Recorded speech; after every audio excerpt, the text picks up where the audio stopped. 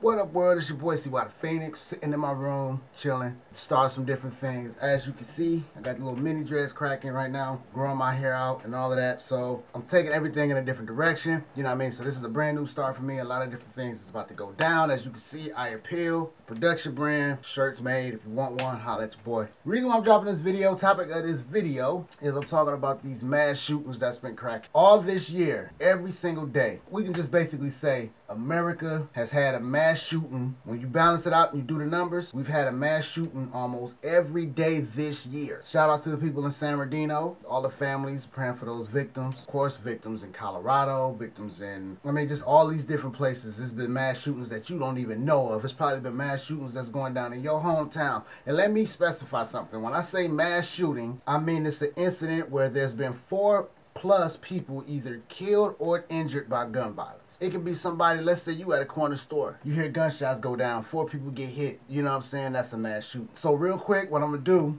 is just go through some of these examples. I'm going to just talk about some of these mass shootings that's going down and probably give you some information that you probably didn't know. But this is it getting out of control. A lot of people say that, it's officially the end of the last days. It's a sign of the times. The days are coming to an end. That could be the case too. But most importantly, man, these mass shootings, man, they just getting out of hand, man. Like, it's something that's even it's something went down in Detroit that I ain't even really know about. It's something that happened historically that I ain't even know about. We're going to run through those real quick, man, and I'm going to just, talk about these mass shootings, spread the word. A couple other things too. Tuesdays, Thursdays, I'm dropping videos. It may be me sitting around the crib, playing around with stuff. It could be electronics reviews. It could be video games reviews. But look for a video from me every Tuesday and every Thursday. And on top of that, I'm starting to do Blog Talk radio shows on Fridays. Hopefully some basketball talk I'm getting set up on Saturdays. So all of this stuff could be going down next year. But other than that, I'm going to jump into the topic. I got my laptop up right here, and I'm going to go through these articles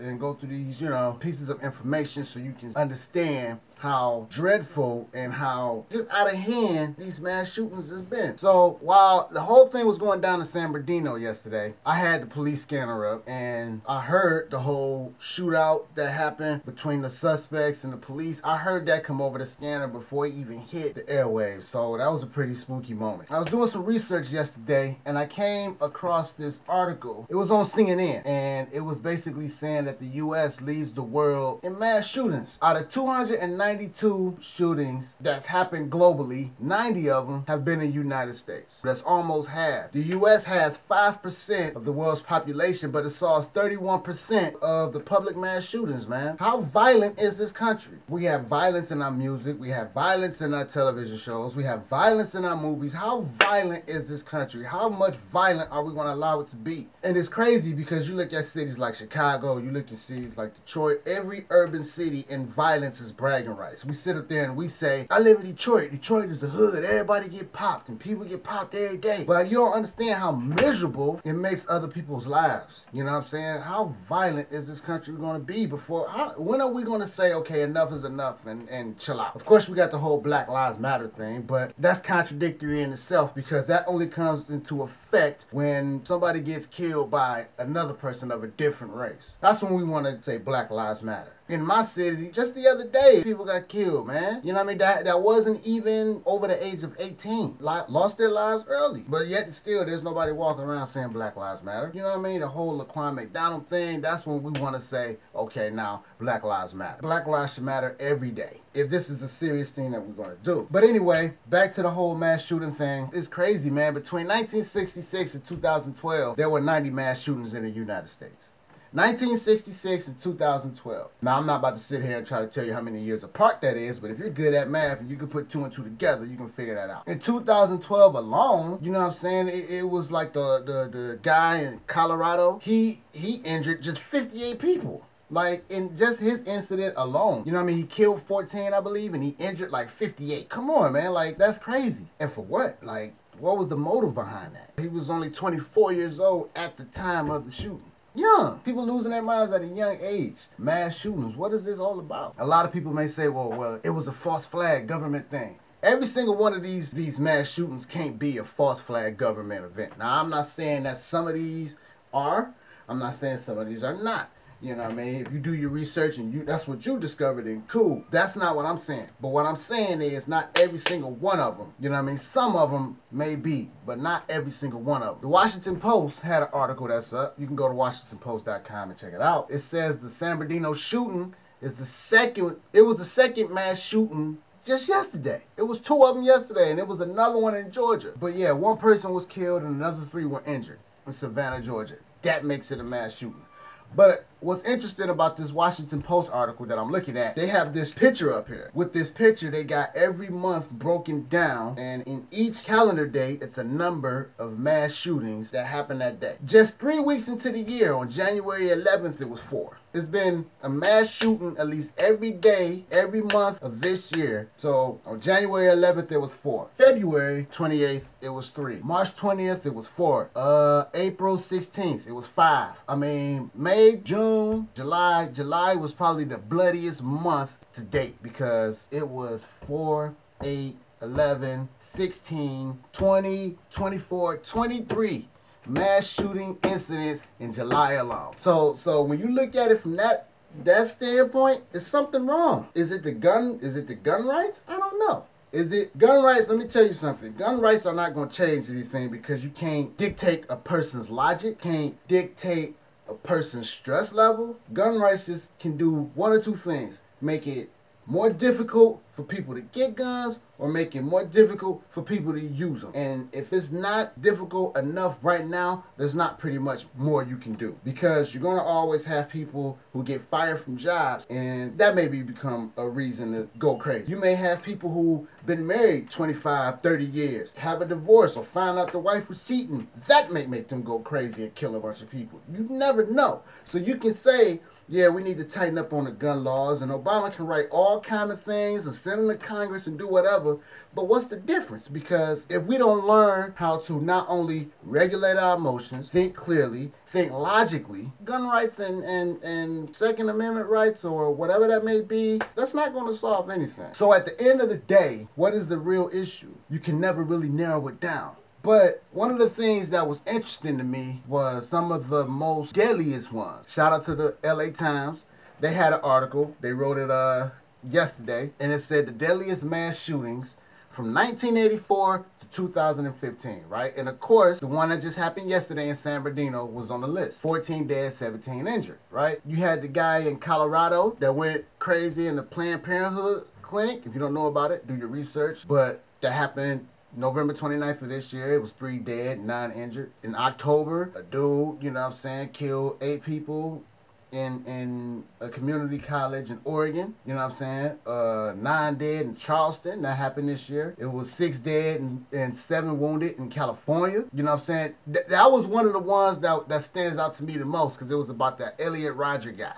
If you don't know who Elliot Rodger is, go on YouTube and type in his name, and you'll see these videos that he were doing, and he was letting people know his day of retribution. That's what he called it. He was 22 at the time when it happened, and basically his motivation was because women wasn't choosing him. Although he had a nice car, he was, you know what I'm saying, a decent looking cat, you know what I'm saying, and he always wondered why these women wasn't choosing him. So when you look at it from that angle, how can gun laws ain't got nothing to do with that. This dude was just upset with the simple fact that he couldn't get a girl. And he had everything that women say that they want. A guy with a car, a guy that's doing something, you know what I'm saying, a guy that looks decent.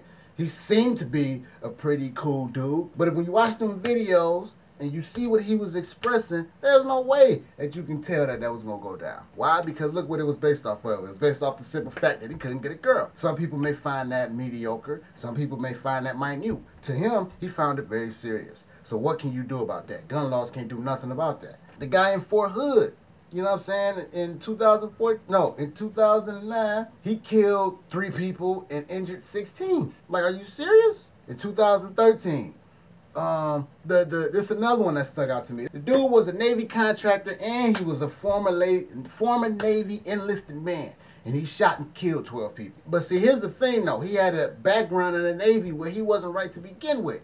Disorderly conduct, insubordination, being absent without leave. He was failing inspections, you know what I'm saying, but he was still able to get a security clearance and purchase a rifle. Whose fault was that? That wasn't gun laws. That was just stupidity. They couldn't see that coming. My man had a history of being stupid. He had a history of not following the rules. And he was still able to get a security clearance and get a rifle. Do the math on that.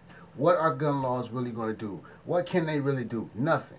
You know what I mean? And the list goes on and on. Newtown, Connecticut. You know what I'm saying? Sandy Hook. Come on now. Dude was 20 years old. Killed himself at the scene. So you no longer have a motive. You don't know why. You know what I'm saying? Killed 20 first graders and 6 adults. Like, are you kidding me? Are you kidding me? Gun laws can't do nothing about that, man. Because you don't know what was wrong. You don't know. You know what I'm saying? People go crazy. And then also, when you take things to a deeper perspective, it's not all about the physical too. You got spiritual forces behind. You know what I'm saying? You got demonic and demons and all kind of stuff that's going on behind the scenes that gun rights and gun laws can't do nothing about. I heard the phrase a lot growing up as a kid that it's an internal or it's a everlasting battle between good and evil that we don't see. God and Satan are always clashing. Satan is also the master of deception. So he can put thoughts in people's head and make people think that it's logical when outside they're horrendous, they're terrible. But y'all can go online and do the research for yourself, man. You know what I'm saying? And it's all on here. Like I say, I was at LATimes.com. I was on WashingtonPost.com. You know what I'm saying? CNN.com. Like, check these places out, man. That's it. Like, I just wanted to really touch on these mass shootings. It's crazy. It sticks out like a sore thumb. And then people say America is the best country in the world. Not when stuff like this is happening. I don't feel safe here. We fighting wars other places. But look at what's happening on our own home front. How can you be comfortable fighting in other places and we got stuff going down here? You know what I'm saying? When there's been more mass shootings than it has been days that's passed in the year. Come on now. Come on now. But we got soldiers in other countries killing other people. You know what I'm saying? And for what? They don't tell us why. They just say it's ISIS and ISO and, you know what I'm saying, domestic terrorism and all of that. But we have to police ourselves out here. We can't rely on the police. We can't rely on the military. We can't rely on the president. We can't rely on the mayors. We can't rely on the congressmen. We can't rely on the governors. We got to rely on ourselves and we got to rely on God in order to stop. Otherwise, America is like going down into the pits of hell with gasoline underworld. It's sad because they want to say we need to do something about it, but there's nothing that's being done about it. It's just a lot of table talk and paper signing. Nobody is out here, you know, let me take that back. Very few are out here saying we need to Black Lives Matter and chill out on all of the shooting and all of that. But we need better examples, because the examples that we have and what I've been taught based off of what I'm seeing from historically up till now, it's going to be this way for a long time.